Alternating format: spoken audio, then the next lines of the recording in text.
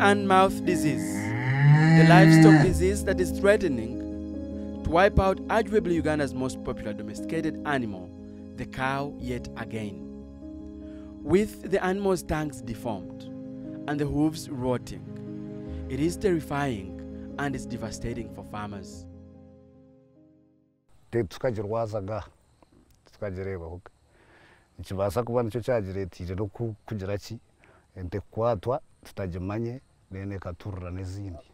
Up to 4 cows have been buried on this farm in the last 1 week. And right here where I'm standing is a cow that was buried last evening and was also expecting a calf. The value is at around 3.5 million shillings. It is a very hard time for the farmers in this area. It is a multifaceted issue. The quarantine measures and restrictions on cattle movement has left milk vendors and farmers' unions in a state of confusion and bewilderment. It is worsening. Farmers are crying. Farmers are stuck with school fees.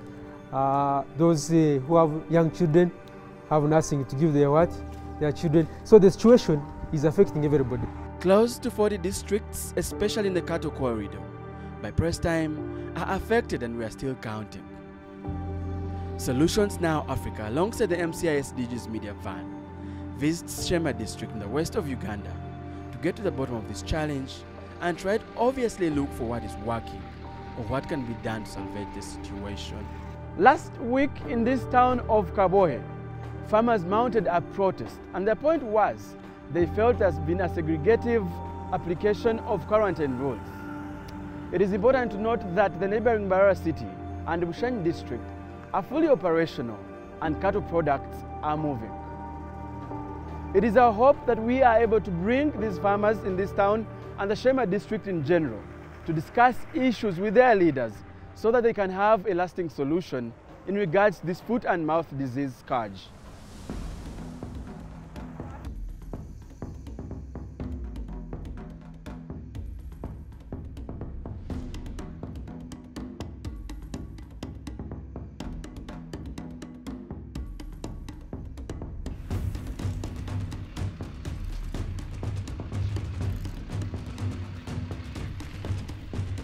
This is 44-year-old Vaini Anthony Mabati, a livestock farmer in Rushoroza, Chiziba Ward, Shema Municipality, Western Uganda. We find him in the middle of a burial exercise of yet another cow, the 4th in just the last week.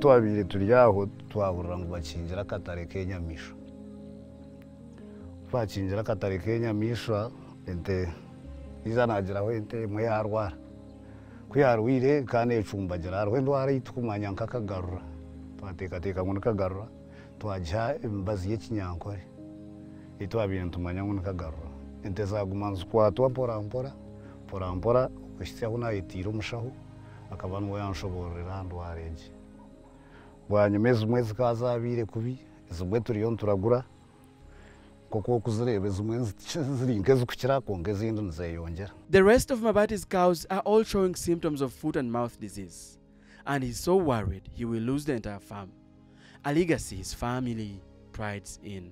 When ati twetuyine nyowe ko muri isa rimporanye ne mu busasi government aho yamanyire ngwendo areje izire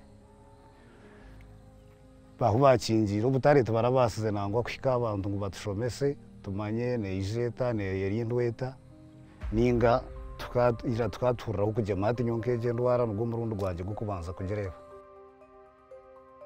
So hati nkubuza nkana kuretera umwe abebembezi ba district abakurire byente no muza kibuzo cyo ndacho kwano ngene cyo kubasa kumuze cyo kwano cyo tunyo mbezi wanje namurebe cyo kumuza neza mbuza ndekatika government niko mwebembezi witu iba tuyire twareza kushikoho uburwi kandi enteza n'ibiri by'intasa yitu Government katwereka kandi abwenshi tabasifite.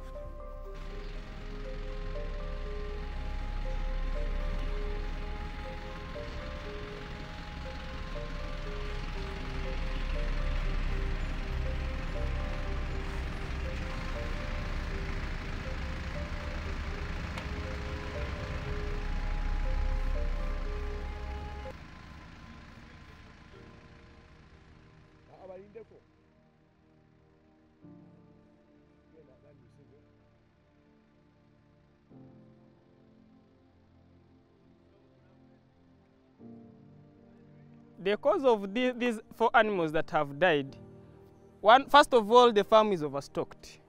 The animals in this farm, they are not worth it. They are more than the stock capacity for this farm. This has completely wiped up the pastures, and so these animals don't have enough pastures.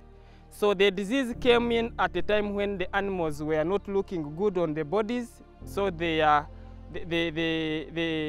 body scores are too poor. They don't have energy, they didn't have energy. And at the same time, leave alone being at the poor conditions, even the pastures on the ground there, it is not there. So that's why I was saying that these animals, once they get infected with the foot and mouth disease, they develop lesions, later wounds, and wounds deepen and deepen the more if they are not well managed. And after developing all those wounds, so the animal feels a lot of pain. The animal cannot even get on ground to pick the scanty pastures on ground of 1 inch, just here on ground as you can see. Surely if the animal just gets, they get their tongue as in rolling the pastures to scoop and then they eat. They scoop the pastures and they eat. But this is a time where we don't have that pasture really to have it rolled on the tongue and then they get it. So they have just keep on doing like this, as in getting the scanty. And with those wounds on the pads and at the tongue, sure they cannot get this mild feeds. So the animal finally will end up getting starved with the minimal and negative energy they had in their body, and they end up dying. Mabati will now have an opportunity to face his leader and have a conversation inside the van. In his company is another pastoralist, a senior citizen who probably knows more about livestock production and its legacy and the rich history in this Ankole region. We nimbasa kwa nyine ibibuzo byanje kandi nyendo mu gishogo gube ubwo bari sabo kubuza ibibuzo. So nza kutandika no mukuru gwa abuze kibuzo cyo kubanza. Iwe nko kunakubuza unakubuza bunandi na kuretera umushinjo gwo kibuzo cyo wasa kumubuza nicyo cyo kwenda kubuza ni chance yawe hatiya wasa kukibuza. Bari munonga leta bari munonga doctor okutushika abo kuba mu gishogo mu mahango umwatisho hati nyowe ikintu kubuza doctor ninge kintu kubasa kumutuma entasi tubire tuyine nezenti mutubire tuya school fees mutubire tuye cyo kurebera amagagitu n'abavuze ibito abo bakanyo hotste bakahurira bazo mu mbera mungi kokata undu arizentezi taronente ne muyindi kubasa kubuza tinyene ndijo si handi ho kuyesente zo kubasa gure mbazi yo kuraguza eze zitakafi zitenda tente zifa toguza nyama entogizika ezindi zurwire zetende mbazi tinyene ndijo ntasi hatiriye buza nija gumaniza rebe samisho zifa nzuho ateje nubo bwiro bworutoke rwine kushashura famu ituraniro reberera umukora biro mu masha ukafone sente zoriho mu bitoke kandi zikaragura rente zikagura mu bazo gwo kozya nangwa no kushashura abakozi orho tutegerize mbira heragaruse tino kumwaka basa kwikayo mukatusabiro rusa abantu bakakomorwa kwa kantu ecya kabiri tumvagambira ngo mwena ababa kwasirwe abutwashanga bine ubuzubu bakayereta bashaho bakaraguri hange ecweke cyona kunka hakaba open ntabatwayorekeje mu kweza hamatungo g'abantu akuba wagira ngo hatu wagarika wigura nkimanyisa ngo tuwigurira amatungo kuyo wigurira burwire kujanja okukoma nangasho kumweto karantini twita karantini no kugira ngu oburwaire bugumaho buri butakarugwaho ahakuba bwetu burikwetwara yine ekikuba nikyo butwara niwe n'emyenda yawe ne boots zawe zojwire n'egyo nkaito n'egyo motoka ekyo kitiyo kya faamu egari amatena n'ebindi kumuru kubiha faamu mwaba orukutambura orukuza mu faamu orukuza mu ndijo nimunkwiha omukujanjaza oburwaire obwo webari munonga Dr. Obwire twine buce munonga nimanye ibibuzo bya bikiri bingi bitu ntakagarukira wawe nimbuza abo kwenda kushora ati yanjugano nibakora bata Shema District's first case was reported on 22nd January, less than a month before press time. The team at the district wrote to the Ministry of Agriculture, Animal Husbandry and Fisheries, requesting for a total of 20,000 doses, but were only afforded 5,000. More than 1,000 cases have been registered in the district, a tally that is updated by a network of veterinary officers in our WhatsApp group. Our next stop is at a Farmers Dairy Cooperative Union. We seek to understand how deep this disease has affected the flow of activity and the economic situation of several other stakeholders in the livestock production value chain. Would they be affected because of inactivity? Just count.